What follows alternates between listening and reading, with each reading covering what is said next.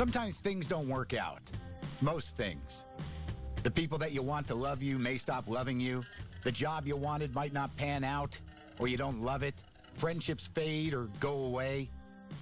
It happens. It's sad, but you can count on it. Now, if you think you're causing these things to happen because of unreasonable expectations or just by being a dick, you're going to have to answer to that. You're going to have to answer to yourself. You're going to have to sit yourself down and say, you're a dick.